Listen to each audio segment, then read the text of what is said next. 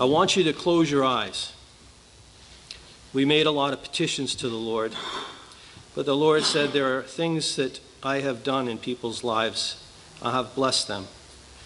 So I want you to think about that. I want you to think about something that God has blessed you with and how he has blessed you with.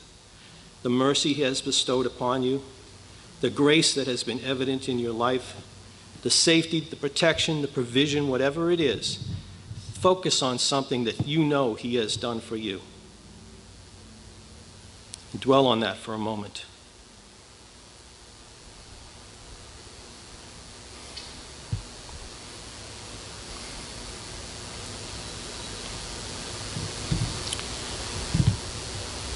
And now, let's stand and sing the doxology. Praise God, from whom all blessings flow. Praise him, all creatures here below. Praise him above, ye heavenly host. Praise Father, Son, and Holy Ghost. Amen.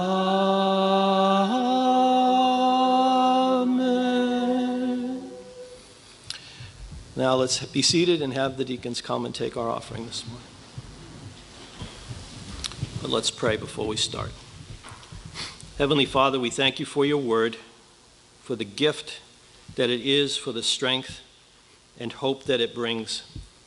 Work it out in our hearts, Lord God. Soften us so that we would comply with it and desire it and feed upon it. We thank you for your word, Jesus. Amen.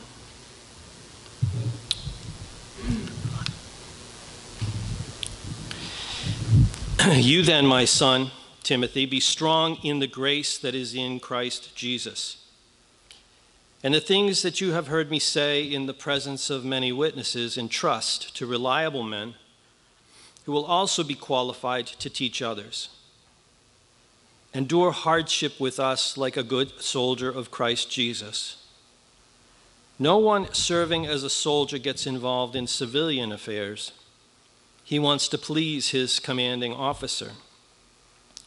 Similarly, if anyone competes as an athlete, he does not receive the victor's crown unless he competes according to the rules. The hard-working farmer should be the first to receive a share of the crops. Reflect on what I am saying, for the Lord will give you insight into all of this. Remember Jesus Christ, raised from the dead and descended from David. This is my gospel for which I am suffering, even to the point of being chained like a criminal. But God's word is not chained. Therefore, I endure everything for the sake of the elect, that they too may obtain the salvation that is in Christ Jesus with eternal glory. Here is a trustworthy saying: if we died with him, we will also live with him. If we endure, we will also reign with him. If we disown him, he will disown us. If we are faithless, he will remain faithful, for he cannot disown himself. Over the past couple of weeks, began a conversation that we are calling Considering the Future of the Church. And at the beginning, there was the encouragement in this, that we understand that the goal of our redemption is, first of all, to be formed into the image of Christ, and also to be perfected in our union with him and him in us. And I want to take it another step forward today and consider what this is all about. So I'll begin here. Jesus said, as he died on the cross, "It is finished." It is finished. The work is done. I wonder why he didn't, after his resurrection, go find the one who had put him on that cross, the evil one, the work of whom he had to reclaim and redeem in his death. Why he didn't just go get that son of a gun and bind him up and throw him into the pit, lake of fire and the pit of hell at that point in time? What was that all about? Why have we had to go through all of this? Why have his believers and the church why have they had to go through all of this? I read something this week. It's in the introduction to a book. It says, if the Lord had wanted things to be easy for us, he could have bound the devil immediately after his resurrection. We must understand that the battle that we are engaged in is a good fight. There can be no victories without a battle. We have been entrusted with divinely powerful weapons that no evil can stand against. The Bible is God's plan, and if you haven't done so yet, read the end of the story. We win. You're on the side that cannot lose. The battle is for our sake, so that we can grow in the character and faith, and here's where we're going today, that will decide the degree of authority that we are entrusted with in the age to come. The authority that Jesus will bestow upon us in the age to come.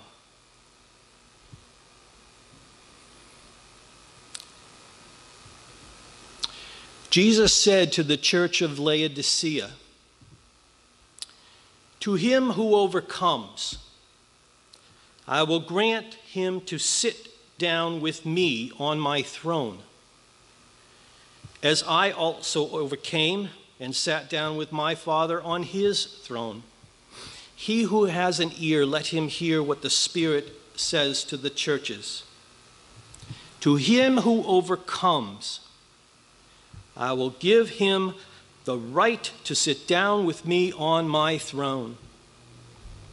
Imagine that. He's saying that to the people of God. He's saying that to the churches. And this is the reason that we must go through these trials and tribulations and difficulties and persecutions and humblings. And it may not seem like it makes sense, but when you think about what Jesus has planned for his people, for those who he will come and fill with the fullness of himself as his kingdom is ready to be revealed in the earth, it's worth fighting for. Every time you die to self, every time you don't give in to your flesh, every time you resist the devil and make him flee from you, you gain something in the heavenly realms that cannot be seen yet, but will be revealed when Christ returns. If it is to love in the face of a hating person, you are gaining something that you will have authority over in the future. How much do we give up when we indulge ourselves? It's impossible to know at this point in time, but I think it's more than we could ever ask or imagine. What we give up, we do not know. But what we are striving for is to be one with Christ and his position in the world that is to come. Paul's trustworthy saying, if we died with him, we will also live with him. Implicit in that statement is, if we don't die with him to the world, to the flesh, to the devil, then we will not necessarily live with him in that capacity. I have to admit, I don't completely understand that concept at this point in time. But that's what the word says. If we endure, implying persecution and having to humble ourselves in the face of proud people, and, like that opening I read today, not needing to be consoled but to console, not needing to be loved but to love. If we endure, we will also reign with him. If we endure, to him who overcomes, I will give. If we disown him, he will also disown us. Paul is talking to the church. He is talking to believers. And in each one of us, there is the capacity to fail and to disown. But the battle is for our sakes, and we are in a good fight. And it is the grace of God that allows us to go through this process, this battle against the world, against the flesh, against the devil, so that we might overcome and might have that authority which Jesus bestowed upon us. And in my reflection on this concept, I think that I understand that it can also be bestowed in this age and at this time in a body of believers who are pursuing this together, who are knit together with a desire to love and to serve him in this world, that he would bestow some authority in circumstances and situations, an ability to move and direct and control things without it being from our flesh or from our own souls, but that he would reveal to us how we can have an impact in lives and in this world. If we are faithless, he will remain faithful, for he cannot disown himself. That speaks loudly to me because I find myself frustrated in my own faithlessness, my lack of faithfulness to God, to the work. I feel like Paul is just an amazing example here. And you know what? Here's what he says. He says in verse 10, "Therefore I endure everything for the sake of the elect, that they too may obtain the salvation that is in Christ Jesus with eternal glory."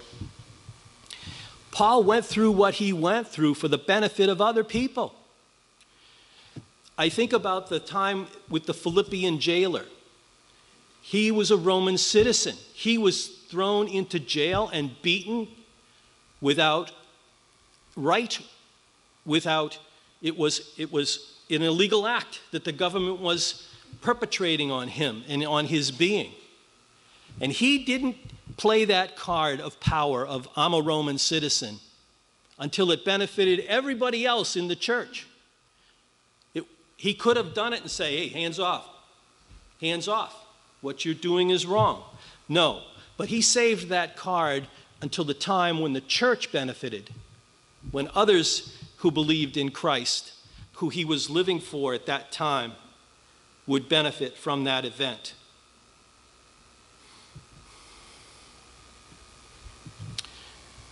Let's turn to 1 Corinthians chapter 4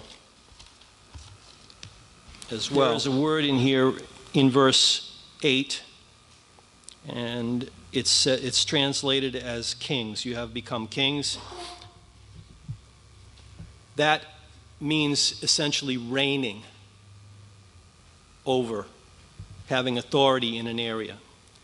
So let's read what the apostle says to this church that was misdirected, who was prideful.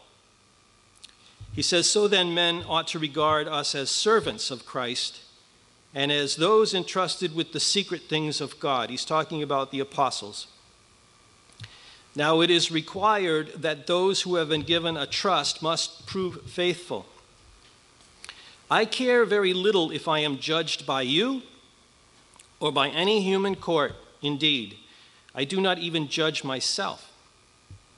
My conscience is clear, but that does not make me innocent. It is the Lord who judges me. Therefore, judge nothing before the appointed time. Wait until the Lord comes. He will bring to light what is hidden in the darkness and will expose the motives of men's hearts. At that time, each will receive his praise from God. Now, brothers, I have applied these things to myself and Apollos for your benefit, so that you may learn from us the meaning of the saying, do not go beyond what is written. Then you will not take pride in one man over against another. For who makes you different from anyone else? What do you have that you did not receive? And if you did receive it, why do you boast as though you did not? Already you have all you want.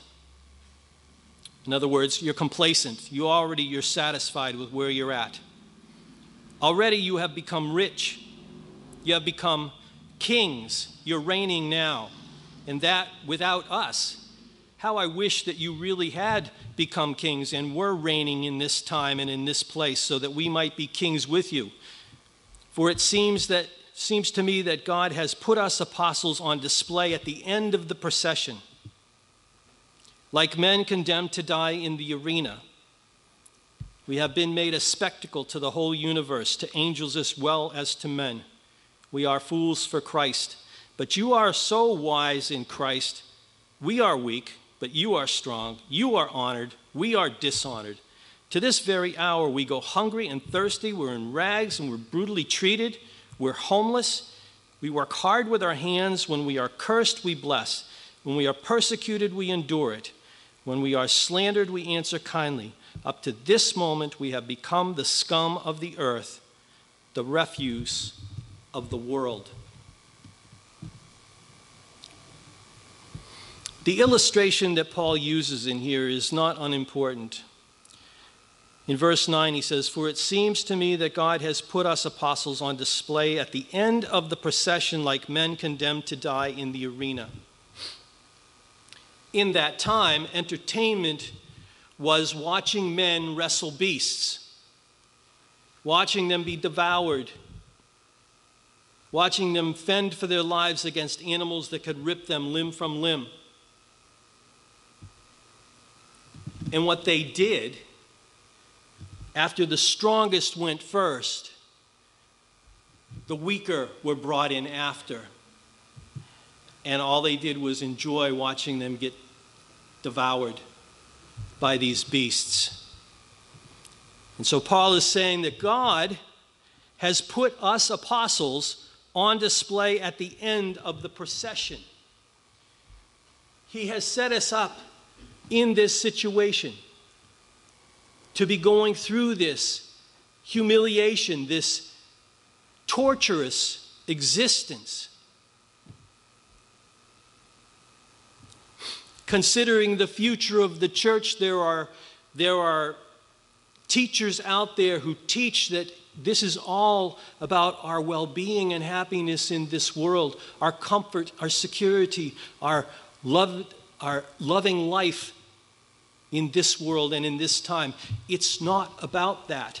It's about what we will achieve in this life in persevering and overcoming these things that will produce for us an inheritance, a position in the kingdom of authority where we will sit and reign with the Lord Jesus Christ. The Apostle Paul never sought that situation where he would go to the Roman governor, the Roman emperor, even the Jews, the Pharisees and the Sadducees, and negotiated with them and tried to get them to understand what he was doing. He never sought that.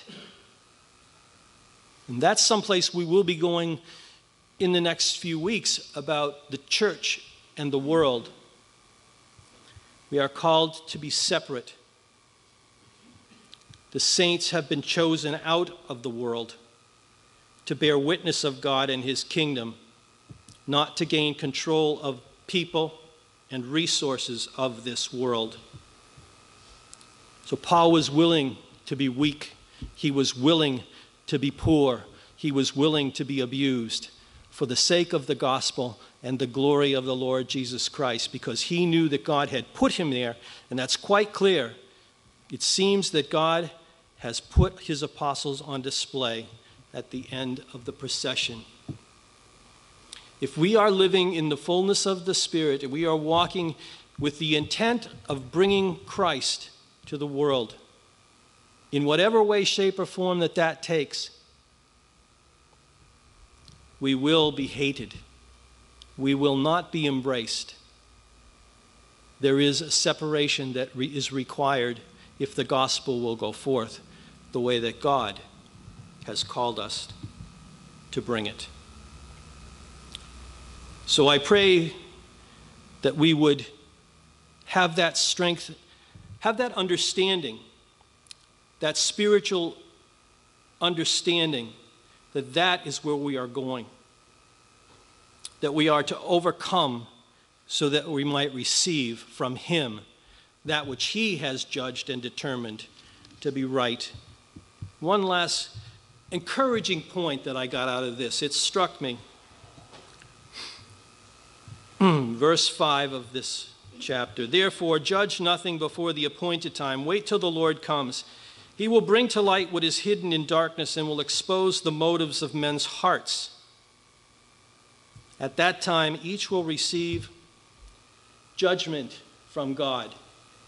Each will receive recompense for every mistake that they made.